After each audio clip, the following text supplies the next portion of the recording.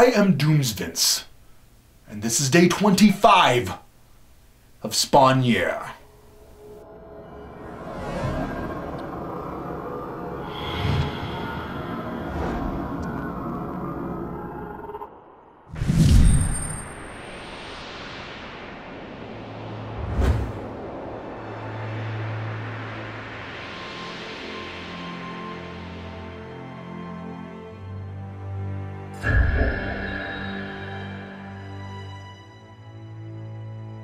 Despite the bizarre choice of Harry Houdini as Spawn's mentor in the mystical arts, the writing and plotting last issue weren't awful, and I had hopes that the resolution of the overlap and the experimentation of atomic powers' effects on, quote, infernal matter might be going somewhere really interesting. All of that is wrapped up here in a 2-issue arc, and everything that seemed silly at first glance really is that silly or sillier by the end. This isn't the first time this series has resorted to plot points that make zero sense but are here anyway just because they're fun to draw, and it's taken to quite the extreme here. Houdini disguised Spawn as a chauffeur driving a Rolls-Royce last issue, saying he needs to look inconspicuous. Surely, he must be joking. The first page of this issue is the Rolls-Royce flying, Spawn driving it in that getup, which begs the question, does he somehow know how to steer a flying car, or does it fly all by itself? And it has a personalized license plate in the front that says S-Cape. Oh, nice one, Houdini. Double entendre. Could be escape, or it could stand for Spawn Cape. I see what you did there. I love all these flaky pseudo-explanations for magic, too. Last issue, Houdini sideswiped all considerations of logic by telling Spawn that the means aren't important, only the outcome. Because that doesn't sound disturbingly ominous if you read into it philosophically. But here, he does try to explain it with reason. You can't defy the laws of physics. Magic works with the natural world, not against it.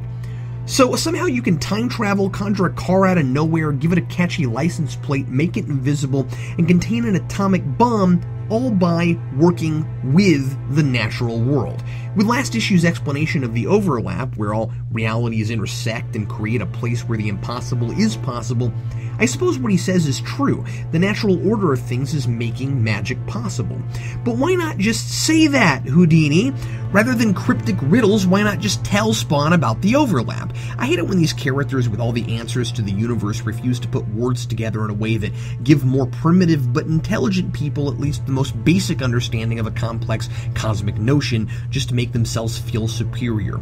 So it turns out this lecture the head Soviet atomic scientist is giving, which Houdini insists on taking Spawn to, is actually a front to hold the city for ransom. The kid who likes to blow stuff up only coincidentally ran into Volokov, the nuclear scientist, so he could fix the detonator for the atomic bomb, and so Spawn would have a punk to be intimidating to this story. At the end, he uses his newly understood abilities to scare the kid with an explosion that doesn't really blow anything up, and a threatening note signed Spawn. I guess he's officially calling himself that now, and maybe slowly getting the word out that his alleys are Spawn territory. This story is full of elements that never come together, like a bomb casing housing all the wrong ingredients needed to cause an explosion. The kid is unnecessary. The writers could just as easily have given Volokov a detonator that already worked. And the most superfluous character here is Spawn himself. Houdini doesn't need him. Volokov's bomb goes off because he can't stop it once he's primed it. That's part of the Overlap Demon's plan to use the bomb in their own experiment, and Houdini uses his power to transport and detonate it in the Overlap itself. Spawn does nothing. Houdini seemed to have some hidden agenda with regard to Spawn.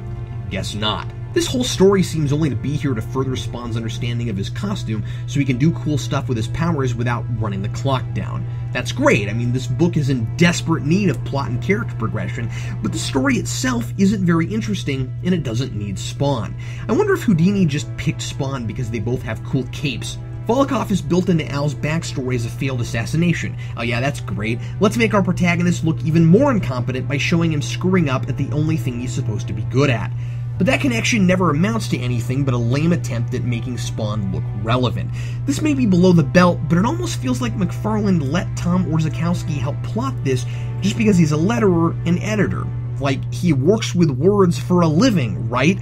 Surely that means he gets narrative structure. I think we just have another couple of inexperienced writers here. Some inventive ideas, but entirely uncohesive by the end. So pretty par for the course for this book so far, with some excellent notable exceptions. I do like that Spawn is forced to protect Terry Fitzgerald. It's about time they crossed paths, even if Terry doesn't recognize Al yet. Spawn is embarrassingly reactionary in this scene. When Terry is attacked by goons snooping into this atomic bomb business, Spawn yells, "That's my friend!" Wow, what are you, 5? Have you learned no self-control after you came right out and revealed yourself to Chapel? And then right after that, he has maybe the silliest line he's uttered in the series so far. "That's Volokov in front of that building, or I'm not dead." That escape and Spawn acting all dark and intense and menacing the whole issue wearing that outfit, it's ridiculous, but I'm not going to say I wish I hadn't read it. Maybe the best way to approach the rest of Spawn Year is by thinking about the whole series as a sitcom. Guns! Commies with guns! Really? Former hitman? Now guns make you angry? Cue laugh track. Signed, Captain Logan.